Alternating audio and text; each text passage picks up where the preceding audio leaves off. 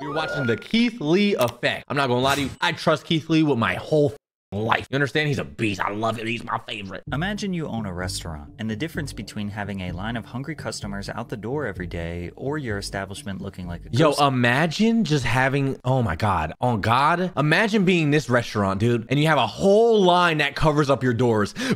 I'd be mad. On God, I'm out there with a broom. Nah, that, wrap it around the other way. You know how mad I'll be, bro? I'll be jealous as shit. I'm lighting that place on fire. Fuck that. Something gotta go. I'm blowing shit up. Pipe bombs. A ghost town is based on the experience of one man. That one man is not a professional food critic nor a culinary expert, but millions of people around the country treat his word like gospel. That is the Keith Lee effect. Keith Lee is either Batman or Joker when it comes to restaurant owners. But once you hear his story, you will understand why he has such a cult-like following. It's much deeper than a guy who has decent taste buds. Keith Lee is a man who failed at the one thing he was actually good at. Then at his darkest moment, he refused to give up and created a meteoric influence in an industry he had no business being in. Keith described himself as a very small child who felt the need to display his dominance to overcompensate for his short stature. His bad behavior led to him getting expelled from every school in the Detroit, Michigan area. I'm not gonna lie to you. I think I have a picture like this. Every young man has a picture like this, bro. It's not even like, it's you need one. You know what I mean? Who is Kenji? Motherfucker, that's me. What the hell is going on?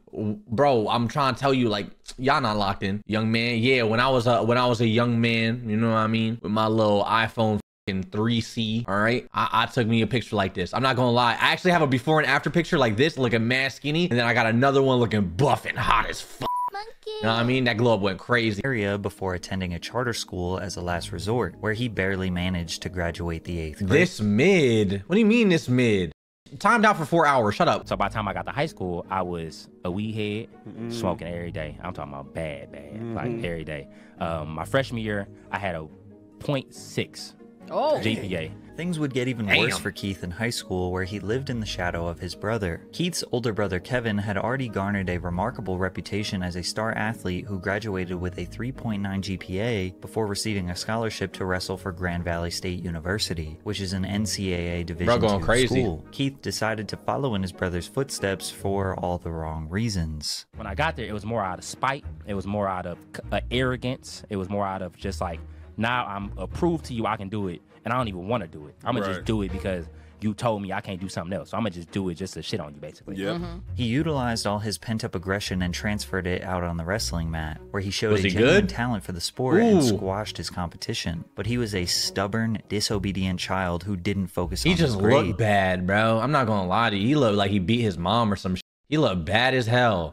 Didn't stay disciplined and quit the team. Then his father got arrested and imprisoned following a heated altercation with some people in his neighborhood. His father's inability to provide for his family meant Keith, his mother, and younger brother were forced to move into an abandoned home, where Keith started to question his religious faith and overall perspective on life. At his lowest moment, the only way he could go was up. He stopped smoking, stopped hanging out with bad influences, and got back into wrestling. Fast forward to his senior year, Keith averaged a 3.6 GPA and was preparing to wrestle at the Michigan High School State Championships, which hadn't been achieved by a student at Southfield High School since the 90s. He received a partial scholarship to wrestle for Indiana Tech. Pull something. Look at his face. Oh my God. I'm just saying, like, if I ever see my son getting his ass whooped so bad he make this face on his back, that. I'm stopping a match. I'm taking him to... Yeah, we going home, son. We're going home. We need to find you a different sport. F that. Hell no. He's turning into a pretzel right now on his back. But made a critical error. He never actually enrolled in the school. He showed up at Indiana Tech, connected with the wrestling coach, attended random classes, and got fully immersed into the college life. He was expecting a dorm room since he thought he had a scholarship, but when he showed up to the admissions office, they were confused. They take me to the office and they like, you don't have no paperwork filled out, sir. Who are you? Yeah, they was like, only thing we have is the offer letter that we sent you. Right? We only got your name and your information from the offer letter. They was like, that's all we know about you. We don't know nothing else. He treated it like a birthday party invitation. You sent me the invitation. I just showed up. Keith laughs about the situation now, but at the time, he was devastated. They told Keith if he didn't pay them $20,000 for the semester and $2,000 for the application fee, he wouldn't be allowed to go to school. Unable to get a loan, Keith had to move back with his family, who relocated to Las Vegas. He was now sharing bunk beds with his 14-year-old brother, who regularly reminded Keith that he was a loser. closer. At this point, I'm in the deepest depression I've been in a long time. Dang. Because I'm like, oh, the reality is sitting in. Yeah, He's right. yeah. I'm not in school. I don't have a job. I got fired already. I didn't quit a job. My track history with work is already terrible. I done got kicked out of school. Yeah.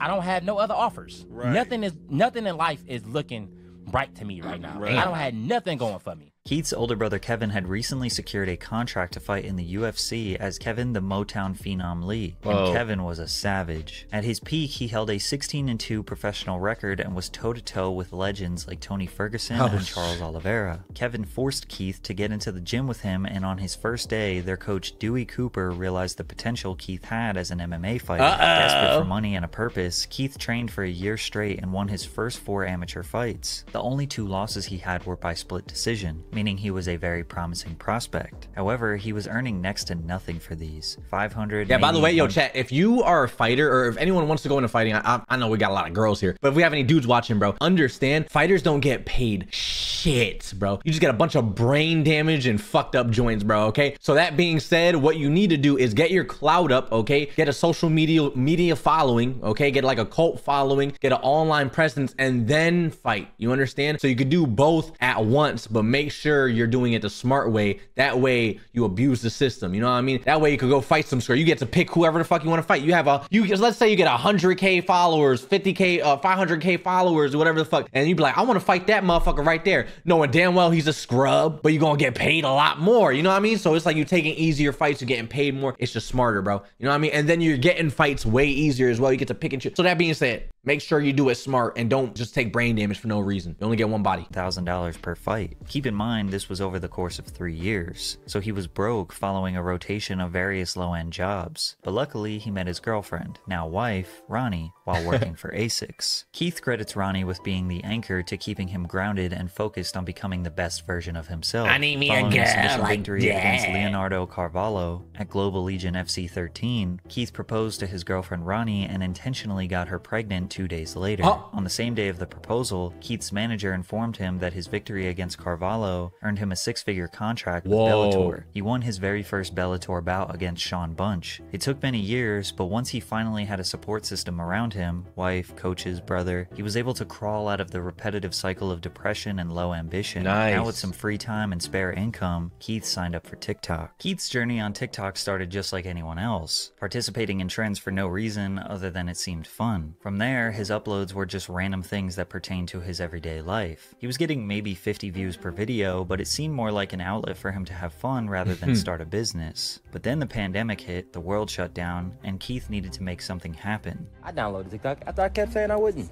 Now I'm sick and tired of every video I post, only getting 50 views. I'm gonna sit here with my dog and tip me and him get famous. In an attempt to garner more views, Keith began posting psychology facts videos. He gained a little bit of traction, but it didn't last long. He started to become desperate for virality. You wanna get famous? Follow these simple instructions. Ooh. Download another motherfucking app, cause this ain't the one. Oh, damn. He was down bad here, bro. This ain't it, Chief. It ain't never gonna happen. Never. He would cash out people if they solved a riddle. He posted math problems for people to solve. Even though he looked defeated, he refused to give up. At this point, Keith was obsessed with the platform, posting daily, if not multiple times per day. He started featuring his I'm gonna be honest with you, bro. Oh, he started featuring my chat. I don't know how I would feel if I was like chat, you're dating a guy and he's just constantly posting on TikTok. It's like, yo, my man's like, you a grown ass man, dude. The fuck off that little ass app. Go make you some real money. You know what I mean? Meanwhile, like, he's building something. Let him cook. But I'm just saying, it's kind of sad when you really think about it. What if Keith Lee never popped off? What if he never ate a chicken nugget and said, this is a 9 out of 10? You know what I mean? Like, what happens? You see what I'm saying? That's scary. It's scary. Ronnie on his page after he went semi-viral talking about building a nursery for their expected baby. He then proceeded to document milestones throughout their pregnancy, many of which received thousands of views and ignited a dramatic shift in Keith's content. Nice. In September of 2020, Keith won his second fight against Vinicius Zani. Whatever they have in store for me, I'm always here to fight. I'll fight as soon as my daughter's born. My daughter's born in 4 days, so as soon as she gets here, I'm ready to go again. He didn't lie. Just 1 week later, he and Ronnie welcomed their first child, Carter. From there, Keith's whole TikTok was dedicated to documenting him being a parent. His loving and nurturing attitude towards his child attracted a large following of supporters. He provided them with wholesome moments, such as clipping his daughter's nails for the first time and celebrating her first Halloween. This was his family man era. Keith took a fight on short notice, just 2 months after his previous, to fight on the main card at Bellator 253. Unfortunately, he lost by decision to Rafion Stotts, but that didn't ruin his spirits. Keith the family man kept posting his terrible dancing videos and even started sprinkling in some cooking content. By mid-2021, he had accumulated 1 million followers and was averaging maybe 100,000. Damn, he got 1 mil like that. Yo, chat, I'm not gonna lie to you, I'm slacking. Chat, we gotta hit 1 mil on TikTok. That's probably the easiest fucking app to grow on, chat. 1,000 views per post. This was his foundation, the people that knew Keith was a humble, honest family man. Unfortunately, he would hit a new rock bottom when he lost his 6-figure Bellator contract. In August of 2021, he was set to face his toughest opponent yet, who was undefeated. Keith was beaten and bloody and then submitted in just the first round. Then got up while unconscious and stumbled headfirst into the cage. The clips of his loss made the rounds on social media. He was embarrassed. He got a call from his manager saying he was cut from Bellator. Keith was back to rock bottom. His first TikTok back after his loss was him, poetically, ordering some food. I have these sunglasses on because my eyes black and my face is beat up. I'm fine though, for anybody. Well, I'm not fine, but I'll be fine. He had 1 million followers, but he was only making around $400 per month on TikTok. His fight career was looking grim, and TikTok didn't seem realistic. Then he got a call from the owner of Harold's Chicken just a couple days after his loss. They asked him to do a review of their establishment. At the time, he didn't know it, but Keith just discovered his next big venture. Oh, shit. Harold's Chicken in Las Vegas. They didn't have no mac and cheese, but it's okay. Overall, I get the food a 9 out of 10. Without question.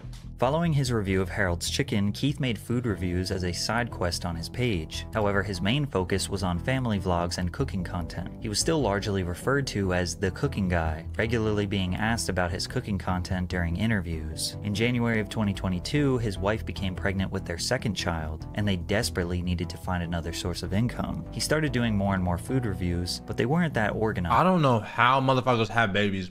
Babies are expensive, bro. Holy shit. Doesn't make sense. I want like 17 kids. I'm not gonna lie to you. I want a bunch of kids. But like, why diapers cost like $20 for like 2? How the fuck that makes sense? They shitting on $10 each. I'm bored. And he was very generous with his ratings. We are sitting outside of Firehouse Sales because today we are doing an official food review. This has the perfect amount of spice. Like my tongue is tingling a little bit. I got that feeling on my lips. You still taste all of the flavor. 10 out of 10. Keith says he leaned on his faith and prayed something good would come from this TikTok thing, and it did. In June of 2022, he signed a brand deal with Wingstop worth 6 figures, the same amount he had lost from the Bellator contract. He successfully was making a career on TikTok, but it was about to get a whole lot better. His food reviews slowly started to become his main content because his brutal honesty was very entertaining. Altogether, this food was $50, and the customer service was terrible. The lady at the front where I was picking up was really rude. Like extremely rude. I had to call back and get her name. I think she lied because she answered the phone like I didn't recognize her voice and said, "Hold on, let me go get the girl. You the girl." Then in October, the popular YouTube channel People vs. Food approached him to collaborate on their channel, and he accepted. This channel has over 12 million YouTube subscribers, and he knew the exposure would help his— I don't like her. The one to the left, I remember she listened to X's music for like the first time. I think there was like 2 songs that she listened to. I didn't like her reaction at all. TikTok career immensely. By the way, double check if you're subscribed to my channel. I asked my wife what I should post on my page to make people not only come and watch, but actually follow, and we decided to post one full review every day. The first got like 11 million views. From there, Keith's entire content shifted to strictly food reviews. He has only been doing it full-time for 1 year at this point, but he never could have predicted what was about to happen next. While most high-profile food critics only pay attention to high-end restaurants that are too expensive for most, Keith shifted that focus onto affordable, small, family-owned restaurants that were easily accessible to the public, or fast food / popular affordable food chains. He even went low-key probably did that because, bitch, that's expensive. Eating out every day, you talking about? I'm going to the street corner. They got $2 tacos. I'm going there. That's my favorite place. Of his way to give a chance to establishments that were struggling financially. That's so However, cool. Keith doesn't consider himself a food critic. I want to do some His cool reviews stuff. feel and look like one of your friends giving you a casual breakdown. A typical review would be him ordering 3 or 4 different items on the menu, like a family of 4 would, then tasting every single item and rating it from 1 to 10. He often throws in other notes like their customer service or additional information that is relevant to the experience. I got it. Let's try it and rate it 1 through 10. I spent $23.84 on 3 bao buns and a drink. But bro, that's what they look like. Customer service, delightful. It was a very short interaction, but the guy who worked at the front was really nice. And the actual building itself, very aesthetically pleasing. It made me want to eat. It made me want to eat.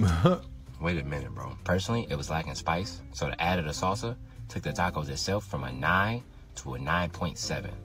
That's one of them ones. Even when he gives a negative review to the food, he will provide more context so it doesn't come off as unfair. He often goes out of his way to leave massive tips, sometimes hundreds of dollars to workers that give him good service. That's so cool. Since he had already built a strong foundation during his family man era, there wasn't necessarily one viral review that changed his life. His growth has been steady, and along the journey, his audience latched onto his down-to-earth attitude, unwavering love for his wife and kids, and dedication to God. But even if you don't know about his past, after watching a few videos, you can just feel he is a kind and genuine man. Seems like an authentic person, bro. Not being technically qualified nor having a depth of culinary knowledge. He thinks what sets him apart is his values. I stand on my integrity, I stand on my values, and I don't allow those to be wavered or to be shook no matter the amount of money, the opportunity, or the people I'm surrounded by. And do you understand how hard that is, bro? Chat, imagine, would you be strong enough if you do food reviews online, right? And you're making some decent money. Imagine how strong you need to be and authentic you need to be to turn down like a McDonald's deal. McDonald's hits you up and you know McDonald's is fucking mid. You know if you do a food review on McDonald's, it's gonna be ass, okay? But you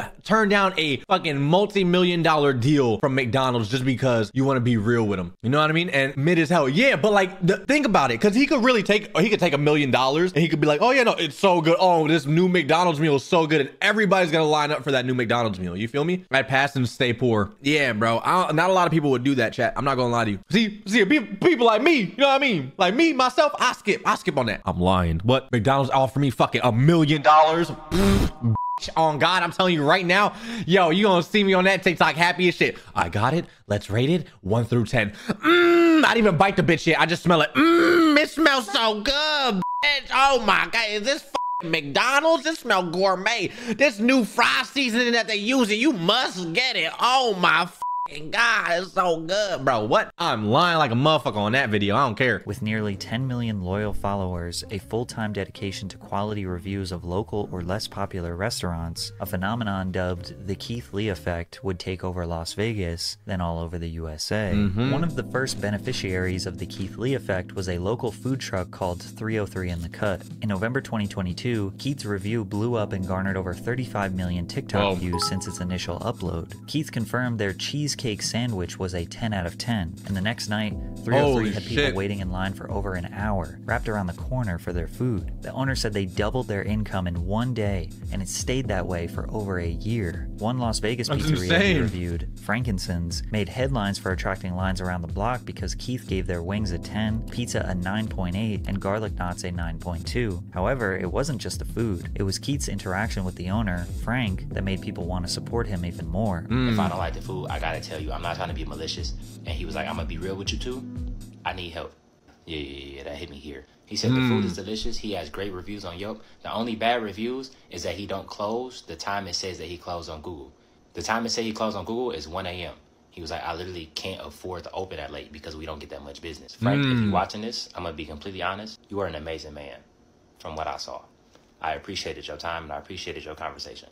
Let's try this food. According to Frank, Frankincense had to hire 23 new team members in the 6 weeks following Keith's review had guests from all over the world patiently waiting for over 3 hours for his pizza. Frank said he was thankful that Keith helped his business and the overall community at large in Las Vegas. Yasser Zermino, owner of Aroma Latin American Cochina, asked Keith to come review their restaurant through email. Keith gave all 5 different items over a 9, including the Oaxaca sandwich, which he said was the best he had ever had in his his life. The owner said, "We went from not being able to pay the bills to now having to hire people to come and help us." That's so awesome, Other bro. Vegas-based businesses that Keith reviewed have seen instant growth, like Caribbean restaurant The Pink Potato or Southern Taste Seafood, a food truck that went from making $200 or under a day to seeing a 900% increase in revenue in the days following Keith's review. But his impact wasn't just on small businesses. Even Chipotle, the fast casual chain I'm eating Chipotle right now. that generated $8.6 billion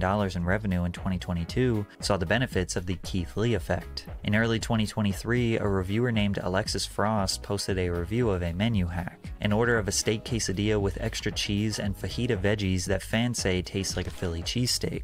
Keith reviewed it and gave it a 9.8. Then chaos ensued. Chipotle workers all over the country were overwhelmed with the tens of thousands of people coming in to order this hack. One employee said the worst shift of her life was servicing this trend. Another employee said a customer tried to swing on him, aka fight him, because he couldn't make the food. Managers started posting signs that say, "Protein and cheese on quesadilla only." Chipotle realized the only way to solve this problem was by adding the hack as an option on their menu, dubbed the Keithadilla. Keith quickly became well known. He's a fucking menu item. I'm about to order. Why did I get this little bowl, bro? I just got Chipotle. I should have got me a quesadilla. Fuck. For Las Vegas. Once he partnered up with Mr. Beast to give $10,000 to a struggling business, he couldn't even go outside without being swarmed, so he dressed up in silly disguises to avoid being recognized. But his impact is not just in Vegas. Keith got to review a local Brooklyn bakery that he selected while being interviewed on Good Morning America, while also donating $10,000 to that business. He continued to do press runs, being interviewed on talk shows around America, and of course, reviewing food. So now that we know how much positive impact Keith can have on a business when he likes the food, what about when he doesn't like the food? It gets dark and wicked, bro. Oh my god. I just seen some, there's a whole lot of controversy about it, bro. It was mad as shit. Well, unfortunately, the entire city of Atlanta would find out about the negative side of the Keith Lee effect. In October 2023, Keith announced to his nearly 15 million TikTok followers that he and his family were traveling to Atlanta, Georgia, and needed some restaurant They were not ready for him, bro. He had previously made videos in Detroit, Chicago, New Orleans, New York, and Los Angeles, but Atlanta's food scene is entirely different, which prompted a lot of mixed reviews from Keith. The drama first began when Keith visited the Atlanta Breakfast Club, where he wanted to take the food to go, but they didn't have anywhere to sit and wait for the food. So instead, they decided to dine in, but the restaurant wouldn't allow them to sit down at a table and be served unless the entire party was there. Upon finding out that they were charged $1 for butter at a breakfast place, it was just an annoying cherry on top. Little did Keith know, it was about to get worse. Keith posted his review of The Real Milk and Honey, however, he didn't actually get any food. Firstly, he tried I remember this, bro. to call ahead and order. They don't accept call-ins. You can only order on the DoorDash app. But DoorDash said that they were closed. So they drove to the establishment in the middle of the day and the employees said they were closed for deep cleaning, while there were customers walking in and picking up orders. Then Keith walked into the restaurant and they recognized him and immediately attempted to serve him since he is famous, to which he declined. Keith has always been very expressive that he doesn't want nor deserve special treatment from restaurants. These days he sends in his friends and family to do orders so he doesn't receive bias from the establishment. He wants his experience to match any ordinary person. I've personally never seen a restaurant have a rules list, but the Real Milk and Honey have a ton. We guarantee great food. Everything else is left to chance. Well, Keith Lee got that bad, huh? I know they mad as shit. You better change their rules, bitch. You better guarantee good fucking food and great service. Stop playing with me, bro. Fuck out of here. We do not provide individual checks. 18% gratuity added to parties of 5 or more or checks larger than $105. No reservations, unless you're Barack Obama. No parties larger than 4 on days that end in Y. Keith was clearly frustrated that a business would change the rules when it benefits them, but he didn't want people to attack the Real Milk and Honey because he had a bad experience. However, the internet, being the internet, started attacking. There was actually another restaurant called Milk and Honey whose owners were receiving death threats in the DMs because of people confusing them with the other restaurant. But if you had any sympathy for the Real Milk and Honey, it would be gone once you saw their response video they uploaded to TikTok. I remember this. Did you see this Keith Lee video about the Real Milk and Honey? And who is this Keith Lee? Daddy, you don't know Keith Lee? Yeah. No. The owner tried to look cool and pretend like he didn't know the entirety of social media is the worst response you can ever make, especially Keith Lee, because he was being so generous and nice in that review too. Oh my god. Growing his business, but it only made people want to support their business less. To add insult to injury, Keith reviewed the bodega positively, which is directly next door to the Real Milk and Honey. He did that on purpose. He had to. There's no way. Resulted in a line of customers skipping the Real Milk and Honey to wait in line for the bodega. But the shenanigans continued. Keith reviewed another ATL restaurant called Old Lady Gang, but again, did not get any food. He tried to call their number, no answer. Tried to order on DoorDash, said they were closed. He sent his family into the physical store to do takeout. They said they don't do to-go orders on the weekends, but the wait to dine in was 1.5 hours and they didn't take reservations. What? Instead of leaving, Keith decided to walk in where he was recognized and immediately they offered him a seat, skipping the entire 1.5-hour wait, to which Keith denied because he didn't want any celebrity treatment. This is exactly how it is for us regular ATL folks. Imagine them telling you your wait time is 1.5 hours, then someone else comes up and sits immediately. Keith left and visited Toast on Lennox, where he didn't plan on doing a review but arrived to a 2.5-hour wait time. When he politely left, the entire staff walked out and offered him a seat immediately, to which he denied again. And I saw this, and then he was like, nah, I seen those girls have been waiting for fucking a while, bro. Fuck that. If they eat, then I'll eat. That's what he said, bro. He's so goated, chat. Imagine people love special treatment, chat. People would die for special treatment, dude. Okay, this guy's like, fuck that. Treat me like any other motherfucker. Keep that same energy, bro. I love that. He's so real for it. I love it. I love it. There were videos that went viral of him in the parking lot seemingly arguing with the staff, but he was just letting them know that he didn't want to skip the line. But Keith's experiences are not just unique to him. Cardi B spoke on the subject on an IG Live. I feel like Atlanta restaurants, they don't like to make money. I feel like they don't like people. They don't like their customers. They just don't fucking like it. First thing first, right? You could barely order in Atlanta restaurants. Like you go like, hey, I would like to make an order. Oh yeah, we don't take orders. We don't take orders. It gets to the point that I literally have to name, like I have to tell like people that order food from me, like, can you just name drop my name? Because first and first, they don't do no pickup orders. They don't do deliveries. They just don't do shit. And of course, we got some hilarious memes from this whole situation. You walk in. Let me show you how it's done. Hello, sir. How are you today? May I take your order? You talk like that. We talk like that. Because Keith Lee is in town, bro. That boy Keith Lee in Atlanta now. Hey, y'all little boozy at restaurants? Y'all better get on your goddamn Zoom now. Hey, milk and honey? Uh-huh. See, that was y'all ain't get for giving me attitude when I told y'all my partner was just down the street parking the car. Although most people were understanding of Keith's frustration with these ATL businesses, others, like ex-football player Chad Ochocinco, thought he was trying to tear down black-owned businesses. I don't like the critiquing of our restaurants and having people. Keith Lee respond to him, made him look stupid as shit, and then Ocho was like, you know what, he got it. He's right, bro. He's right. And talking bad about our goddamn businesses and like, dude, you know how hard it is. And I get it, Ocho. For us to even get in the food industry. What are the qualifications of being a food critic? Go to a restaurant and do you like the food? Did you like the customer service? What was it like? Yes. What was the wait time like? That's all you got to do. At the end of the day, Keith just gives his honest opinion and experience, but he implores everyone to try for themselves. If he is too positive, his opinion will hold no weight. If he is too negative, he will be seen as destructive. But he was positive in that review too, which is so crazy. Always be haters. However, broadcasting his opinion to 14 million followers will, without a doubt, prevent a lot of people from trying a restaurant. If someone I trust says don't go somewhere to eat, I'll probably listen to them. Or if I have one bad experience, I probably won't go there again. This is why some people argue that you can't have a bad day in the customer service industry. If you can't afford a bad review, then you shouldn't give bad service, especially if you are inviting a food critic to your establishment, which a lot of these restaurants do. Through all the drama, Keith found a lot of gems in Atlanta. The seafood menu, juicy jerk, the dining experience, which he personally tipped the owner $2,000, and Jamaican jerk biz, where the— I know motherfuckers are so mad. They probably been gatekeeping these spots for years, bro. Gatekeeping these spots for years. Like, yeah, this is my secret spot. No one knows about this good ass food.